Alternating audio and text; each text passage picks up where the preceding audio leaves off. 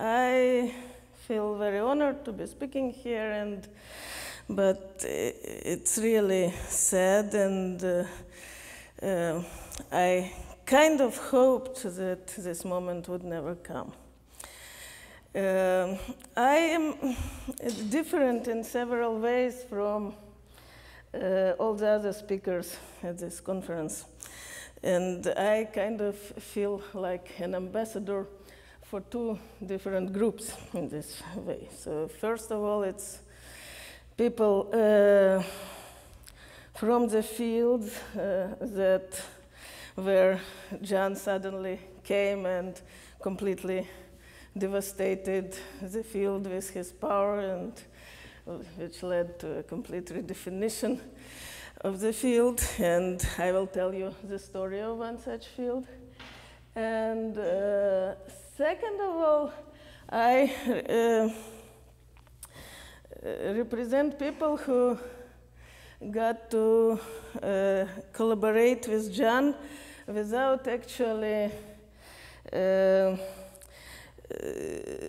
interacting with him personally, without interacting with him personally that much. So I was never a resident at the Institute, and I counted, we probably intersected for a total of less than 3 weeks over the years.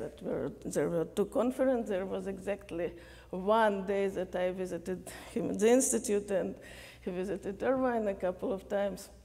So, but we communicated quite a bit electronically. And interestingly, actually, it was not so much about the papers we wrote. We wrote a couple, but we had very little communication about that. It was, but we communicated about mathematics, and gradually it morphed into some sort of friendship, I would say. And to me, Jan was someone who always supported me very strongly, even before we actually started communicating. So I have a few papers in top journals, for example, and I'm pretty sure that most of them are there as a result of his interest and his support. And a couple of times when the paper would be rejected by a top journal, and I get upset, and Jan would tell me, oh, if you don't want to deal with the referees, just send it to Journal of EMS and to such and such editor, and I would, and the paper would be accepted in 3 days. So I have to confess, I have two papers like that I am pretty sure never underwent any serious refereeing. They were just accepted on Jan's word, and that was all very important to me, of course. But more importantly, of course, he was someone I admired tremendously, both as a mathematician and as a person. I really cherished the little communication we had, and I feel a deep sense of, profound sense of personal loss.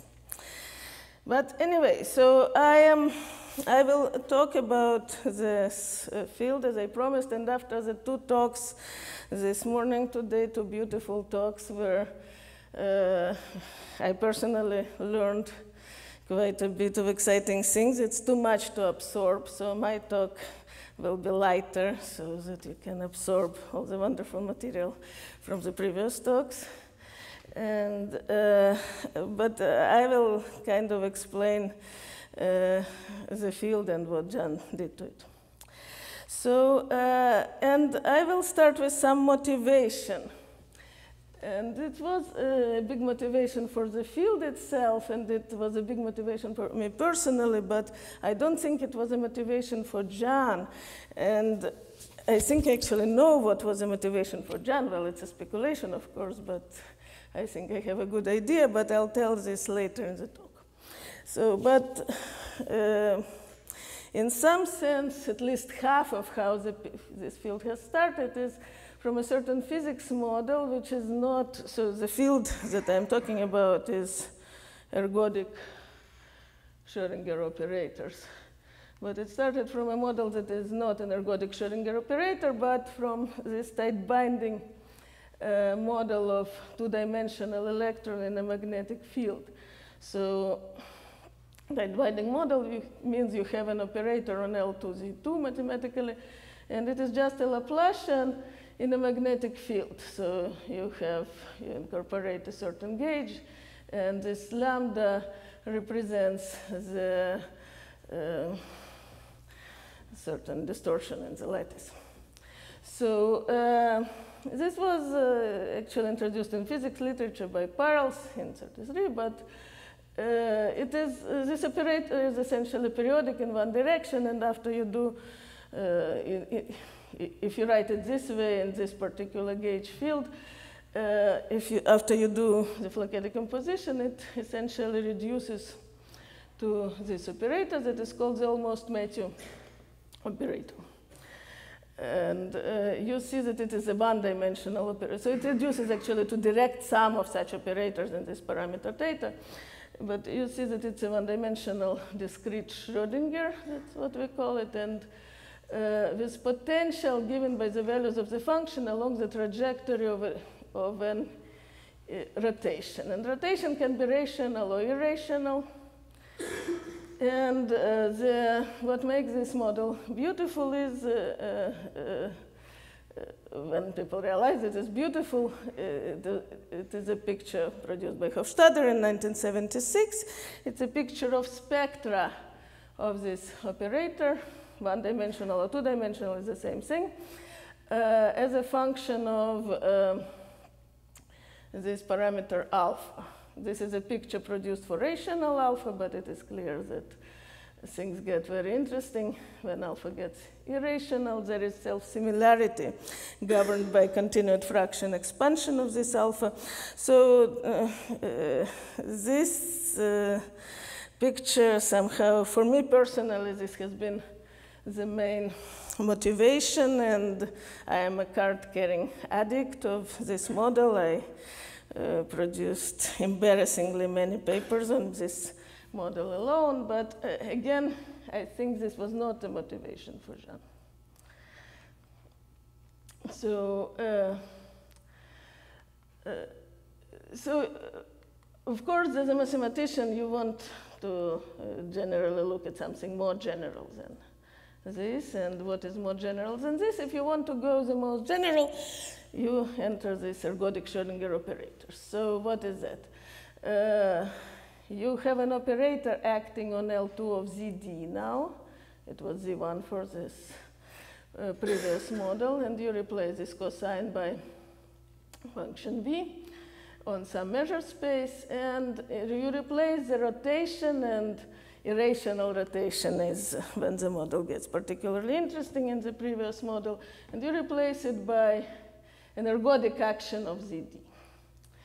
And you take a discrete Laplacian, basically your favorite discrete elliptic operator. So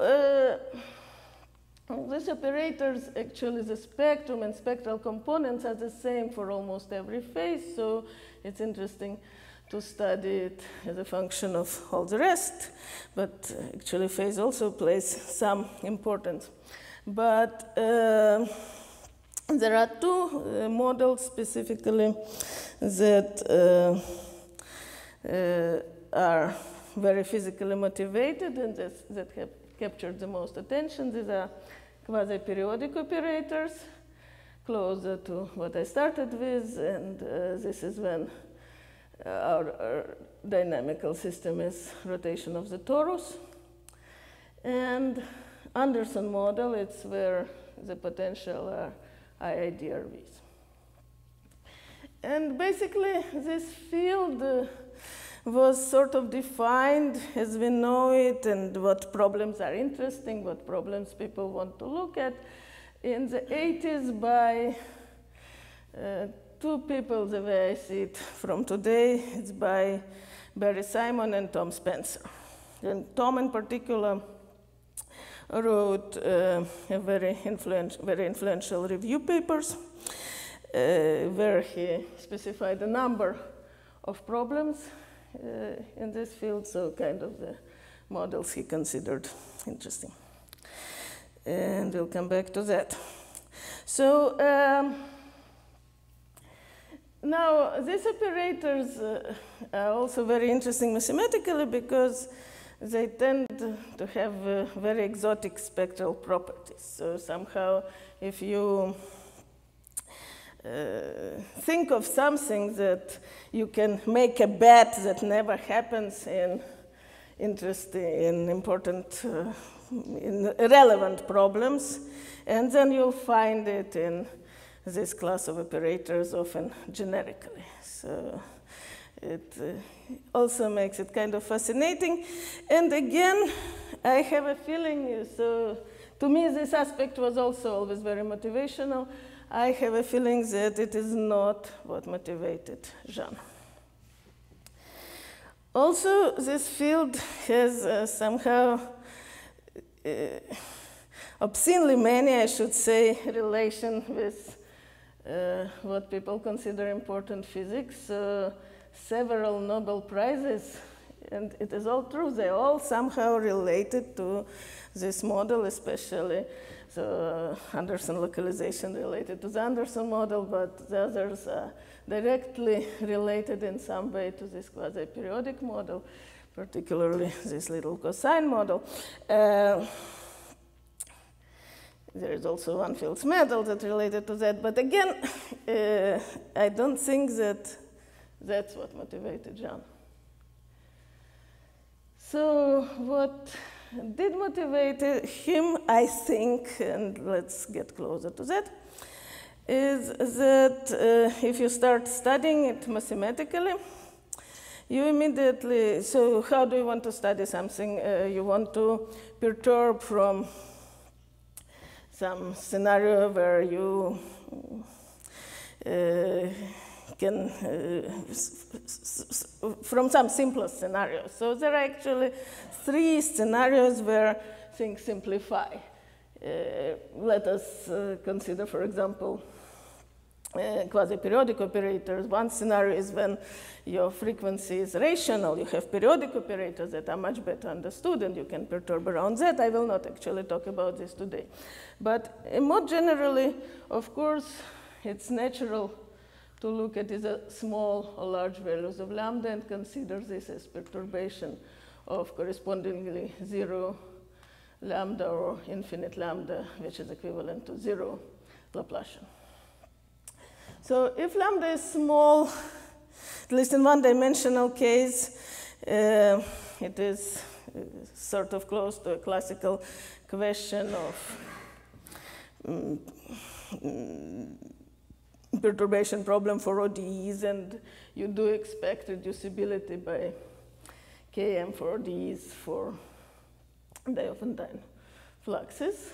And if lambda is large, it becomes a perturbation of pure diagonal. And notice that pure diagonal, of course, has pure point spectrum and localized delta function eigenfunctions. But since your values of your potential, remember it's an ergodic potential, they're dense in the range of this function V. If you do naive perturbation theory, for example, it becomes infinitely degenerate, and you get small denominators of the form Vn minus Vm to the minus 1, and you need to see how they appear, study how they compete. So it's again, it's a small denominator problem. So small denominator problems are treated by Km. And it is also easy to see if you look at the corresponding time-dependent Schrodinger equation. So if you look at lambda equal to 0, you, of course, if you start with something with finitely many excited eigenmodes, your solution will be quasi-periodic in time motion on the corresponding torus. And you want to see how this persists when you turn on the small lambda. So this is again a classical KM question, KM in infinite dimensional space, and you can expect it to do it again under the Diophantine condition. So a similar question actually arises in Hamiltonian PDEs. There are very similar small denominator problems. So again, if you look, for example, at linear Hamiltonian PDEs, and if you take epsilon equal to 0, this is a completely similar scenario. You have, if you have finitely many mu n's, you have a finite dimensional torus, and you want to study what happens when you turn on the epsilon. So, and naturally, these problems have been approached by the KM methods. So for quasi-periodic operators, probably the first KM method was developed in dimension 1 by Dinaburg-Sinai, and kind of the ultimate early paper was by Eliasson. For large coupling, also the results were only for dimension 1. There were separate papers by Sinai and Relatic, Spencer, and Witwer in late 80s treating the cosine type potential here by different kind of, I should say, KM type methods. And then Eliasson, a more direct KM, did it for analytic potentials in '97. These results were what we now call perturbative, in a sense that, as usual for KM, all the constants, large constants, largeness of the constants required dependent on the alpha, on this parameter alpha. Now, Relatic, Spencer, Witwer's work was actually, in some sense, an adaptation to this scenario of the really powerful method called multiscale analysis that they developed for multidimensional Anderson model in the 80s. And this method actually proved localization for the Anderson model. Again, I call it KM. It is a very, sort of to give it a name, but in some sense it is a KM type scheme. And the original Relatic, Spencer work was actually pretty involved. I did read it as a student. It required, had some rather complicated combinatorial accounting of resonances and of how things change from scale to scale. It was developed by many people, and it was significantly simplified later in the 90s, especially in the work by von Dreyfus, Klein, and Germinet Klein, but it is still, in some sense, a KM type scheme. Now, what are the problems with the results obtained this way for the Anderson model? First of all, it really required Anderson model, a reminder, is when the potential is high IDRVs. So it did require at least it did require independence, let's put it this way. Also, it required absolute continuity, or at least Hölder property of the underlying random variables, because several steps, and I will explain it in one of the next slides, were based on sort of rank 1 ability to do rank 1 perturbations continuously. So actually, for the Anderson model, there was a strong non-KM method by Eisenman-Molchanov, also later developed, very short and beautiful technique, but again, the same problems required independence and required absolute continuity of the underlying distribution. So now going to Hamiltonian PDEs, this basically is very related to Gigliolo's talk yesterday. There were papers by various authors for one-dimensional case under various assumptions. I don't want to go into technical detail. But then Jan has worked on that quite a bit, and he did the ultimate result for dimension 1. And then he constructed time quasi-periodic solutions in dimension 2, and again, it's related to what Gigliola mentioned yesterday. It is a long, very powerful paper, 80 pages. So Jan kind of did the ultimate thing that could have been done by KM methods at the time there. So now this brings me to what Jan did in quasi-periodic operators and applied also to Hamiltonian PDEs. And this is development of robust, what I would say, non-KM, non-perturbative methods for this classical small denominator problems. And what this involves is direct estimates of the Green's function in the, for one-dimensional case in the regime of positive Lyapunov exponents.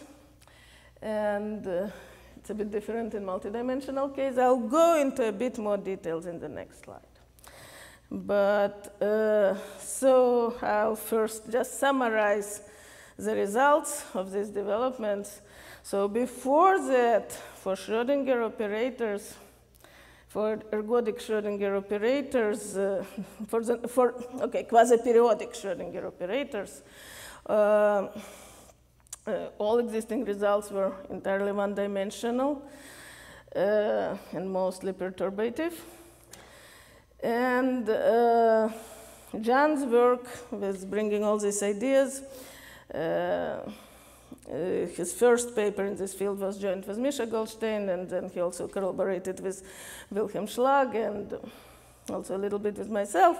But basically, I'll show some list of papers to you a little bit later. It's impressive. He obtained results for analytic potentials, multi-frequency, multi-dimensional, so he really kind of,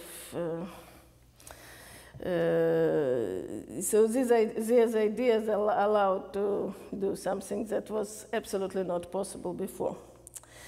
For nonlinear Schrodinger, for example, again, as I mentioned, KM results only allowed to treat dimensions 1 and 2, even Jan's own KM result, it was just dimension 2. And with this technique, he obtained the results for any dimension. That's in his book. And remember I said that this was an 80-page paper. And this is maybe a 30-page chapter in this book for any dimension. It's a lot slicker.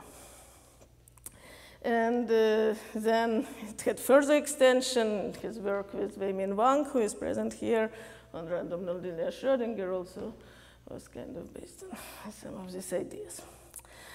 So let me tell you a bit more in substance of what were the new ideas. And for that, I need to first explain Fröhlich-Spencer multiscale analysis. Well, I will not explain it, but I will say some very simplistic basics. So basically, it deals with the concept of a good box.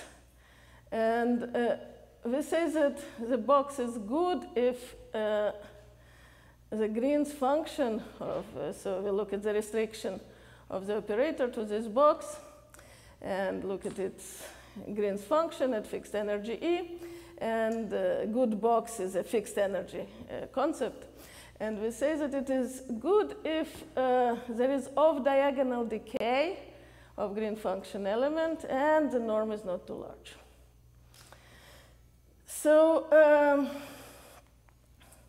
and multiscale analysis allows one to kind of go from scale to scale, it's multi-scale, and obtain probability that a box of the largest size, estimate probability that the box of the largest size is good from probability that box of the size L is good. And it is, again, it was developed originally for the Anderson model, so I'm talking in terms of probabilities here.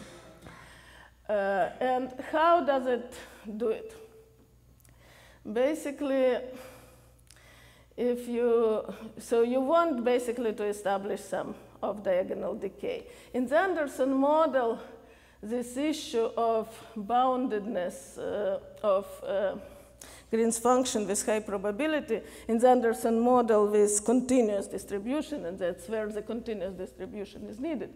The issue of boundedness of the Green's function with high probability is actually taken care of by the things called Wegner lemma. It's a very simple and very powerful statement that kind of takes care of this sort of a free. So the real issue is this off-diagonal decay. And the idea of multi-scale analysis is that resolvent identity allows you to propagate off-diagonal decay from smaller scales to the larger scales. So basically, if you want to compute Green's function from x to y, this is the larger box of size this was bad. I meant L to the 1 plus c. This 1 plus c should be the power of L, I'm sorry. So this is a box of size L to the 1 plus c. And you want an estimate of diagonal decay here. And you put your x in a box of size L. And then you assume your box is good. Then you have off-diagonal decay from to every point on the boundary. And then at every point on the boundary, you can create another box, and so on. As long as your boxes are good, you just need to sum up over all the possible passes. There is a combinatorial factor here. But the combinatorial factor, it seems that you have too many passes. Pass can go back and forth, but you obtain some exponential decay every time you go from the center to the boundary, and in some sense, the longer your pass is, the better the estimate is. All right, so the combinatorial factor is actually not bad, and basically, if all your boxes are good, you obtain from this resolvent identity, you immediately obtain that the big box is good if all the small ones are good. So then you only need to kind of estimate probability that there are not too many bad boxes. And again, and when the box is bad, when you happen to hit a bad box, you use this a priori bound, which is sub-exponential. So this is how it somehow works. And again, as I mentioned, there are two problems with it in trying to apply it, say, for quasi-periodic operators that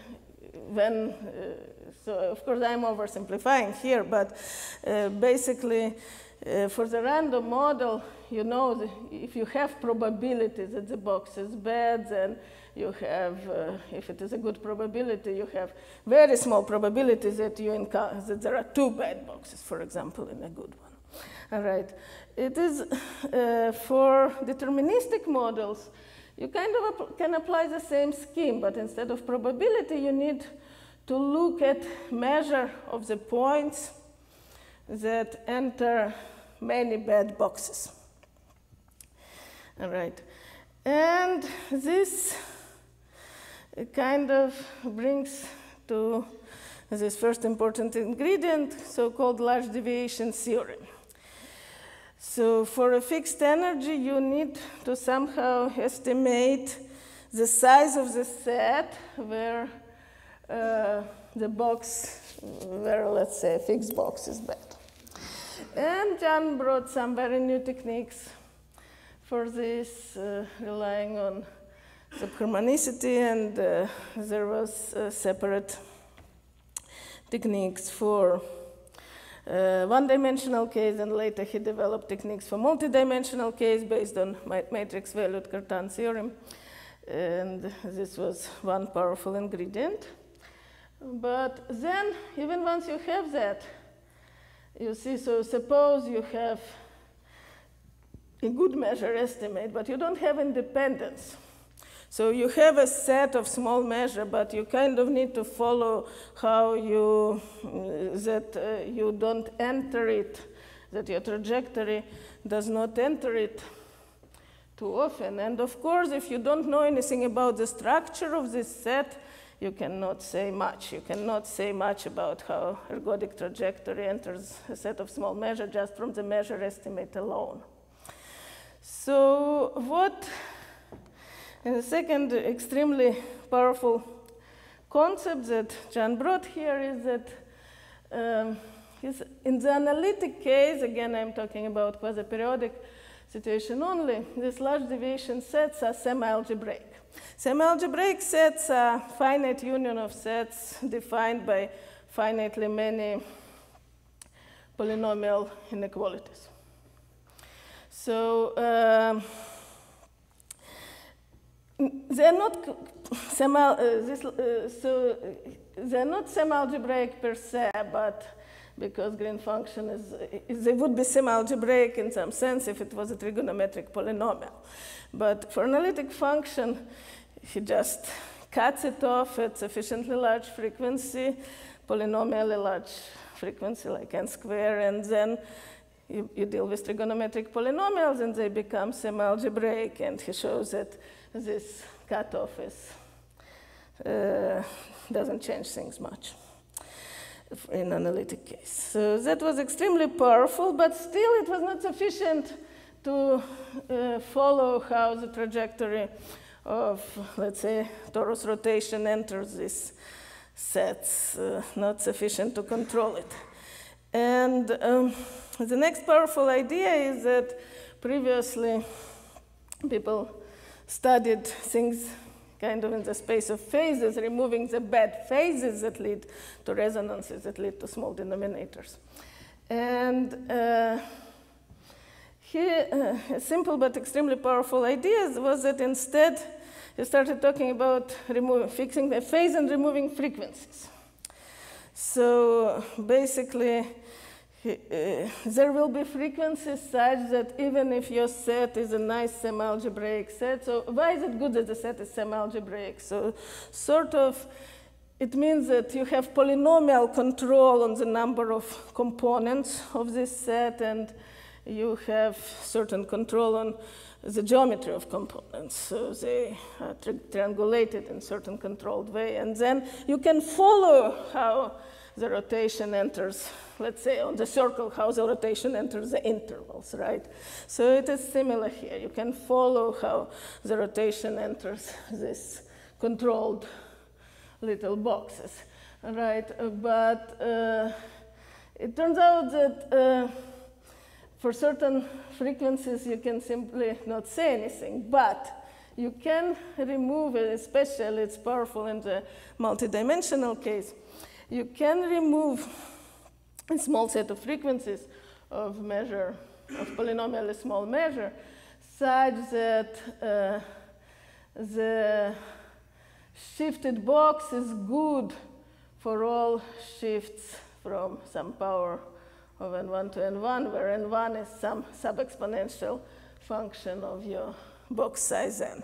And this was extremely important. And then, even given all that, it all required another important ingredient, which is Bourgain's magic, right? It is still not so trivial to make conclusions out of it, and it was done every time in an extremely powerful way.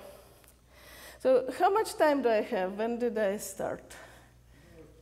6 minutes. 6? Okay. All right. So it's too bad because it's just the beginning of my talk. But so I should say something that. So basically, I think John's motivation for this field was developing of these non-KM methods, because he was actually working on the KM methods for nonlinear Schrodinger. But so I need to set something straight here, because he actually has always credited me for development of the first non-KM methods. And I really need to explain what is going on. So basically, I was invited to give an ICM talk on that and stuff. But it is all basically John's extreme generosity. Because he writes in his book, which he wrote on that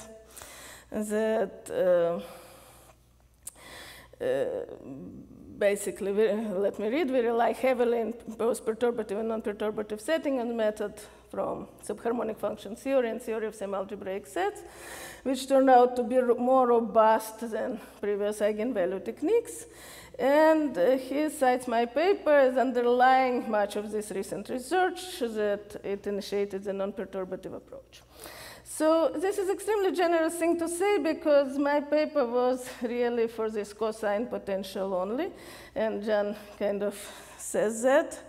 He says some parts of the analysis, meaning in my paper, were restricted to the cosine potential, but extension to general polynomial really analytic lies at the root of the material presented in the book. But in reality, my paper was really so somehow without John's work, it would have stayed at this cosine. I was there just planning to, I was working on developing it a little, but I had absolutely no idea of how it, all the ingredients that I mentioned that he actually brought in the field, all the semi-algebraic sets, large deviations, it's all comes from his work. One needs a lot of imagination to see the traces of it in my work. But there is an interesting story related to that. So, and it is how we first met with Jean, and it was in 1995. And when Jean and Mei Chu came to Irvine to give talks, they brought little Eric with them. And so it was, at Irvine, everyone was very excited. I think it was maybe the very first time ever that a Fields medalist visited Irvine. So people lined up to meet with Jean. And of course not me, because, well, who was Jean and who was I? And I was actually just hired there. I was very young, but to make it worse, I was previously at the same department. I started as a part-time lecturer. So it was not a good position to start with. And I literally felt like the lowest person in the department. The chair, when I was hired, made it very clear to me that I was only hired because they needed to hire a woman, and all the other women turned them down. So, and then, so John comes, and then suddenly someone runs to me and says, "Harry, John Bourgain wants to meet with you." And it was a true Cinderella moment for me, right? Because why would he want to meet with me? And it turned out that he learned about my paper that was published recently. I have no idea how he learned of it. It was before archive and everything. And he wanted to hear about it. So I told him basically the argument. It was not a very long conversation, but I saw some people already mentioned it, so many people who dealt with Jean know how, what does it mean that his eyes light up. So his eyes lit up, and he said, "That's wonderful. you trivialized Froelich and Spencer. So I think that maybe that was actually his motivation, right, to further trivialize Froelich and Spencer, right? And so a few years, actually, my biggest regret in life is that I didn't see the moment. I didn't try to enter any collaboration with him or anything. We had no communication since then for a few years, but later, and this is actually not the paper he mentions in his generous thing he writes in his book. What he mentions is the paper that I wrote a few years later when I realized some final ingredient to actually make it sharp for this cosine problem. And then soon after, so basically about a year after I submitted this paper, again, it was before archive, it was not on the archive yet, but then I received an email from Ellie Gustafsson. And this is an email with the paper. She says, Jan Bourgain wants me to send it to you. A paper by Bourgain and Goldstein. And this is a paper where Jan's first paper in this field where they proved the result for analytic potentials. And I must say, originally I got extremely excited simply because on the technical level, this paper contained some statements that I kind of could have only dreamt about, and I thought, oh, so many possibilities now, maybe I can do this and that. And I wrote Jan some comments about this paper, because this is how our correspondence started. And then about 2 weeks later, I received another email from Ellie Gustafsson. And that was actually something that I thought where I could maybe apply this technique, but okay, so my excitement slightly wanes, and I start panicking instead. And again, I think, okay, but maybe they don't realize, but maybe you can go multidimensional with these ideas, right? And then, okay, yes. So I did feel kind of devastated at some point in the middle of this,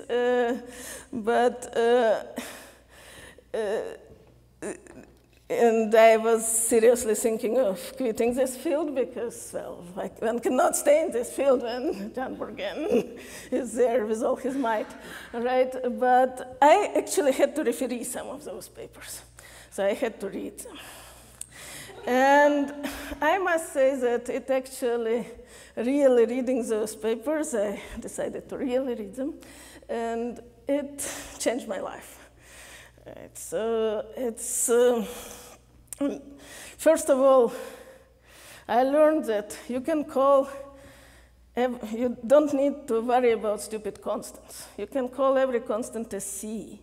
And right, everything falls into place so beautifully. And you don't even need to worry about stupid combinatorics, right? Stupid combinatorial factors, like in this multi-scale analysis, right? You just notice that everything is n to the c, and n to the c is definitely beat by anything exponential, so it all works beautiful. It was extremely empowering.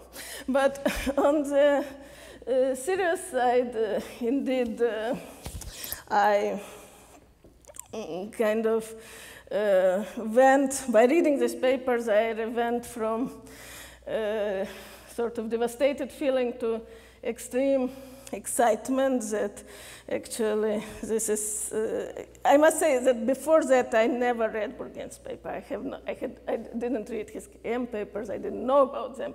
I didn't know what he's done, I just knew he was Bourgain, right? But once I read them, it really, I think it kind of was transformative for me. It made me into a different kind of a mathematician, because once you read Jan's paper, your mind never goes back to its previous dimensions. And right, so I don't have time anymore, right? Okay. Yeah. Okay, so I'll just skip through. It's so sorry. Okay. So there are several papers that Jan still has to write in this field. And I kind of feel very sorry about the fact that I didn't finish them in time, and I always felt that Jan doesn't care about another paper and gave priority to other projects. And at some point, Jan told me that you should hurry up or you will be late. And I told him, oh, you cannot go before we finish this project, so I better postpone. But in a sense, I feel very sad because I know how important it was for him to, till the end, to get his papers out, to get them published. But on the other hand, I think I was right. So he definitely is not gone before it's finished. And long after that, he's not gone before his ideas are at least fully understood. And there are so many papers of his that are not actually yet, that were so much ahead of its time, that were not yet understood by the the community. And that I believe there are huge riches hidden there. And Jan is certainly not gone.